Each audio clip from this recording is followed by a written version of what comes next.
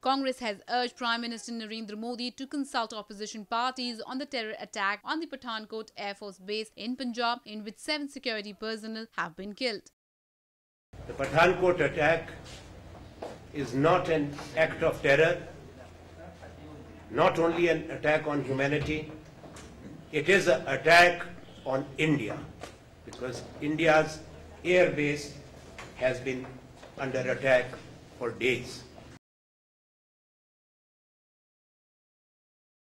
What was the assurance given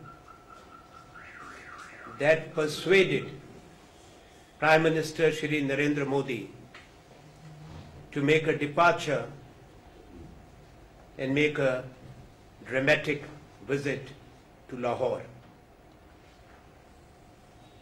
What was the understanding which convinced our Prime Minister that the entire establishment of Pakistan was supporting and endorsing the resumption of the dialogue process, which had been ruptured after India was attacked in Mumbai, and the perpetrators and conspirators were still free and have not been punished for the crime which they committed against our people? When our Prime Minister landed in Lahore, it was clear to many analysts and those who were watching, and to us, and the same day we raised this question, on 25th itself, because we had serious concerns,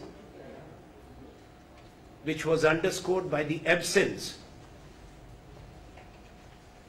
of the National Security Advisor of Pakistan, General Janjua, with whom our NSA had reached an understanding in Bangkok. Was that not a message or a signal? Powered by NNIS.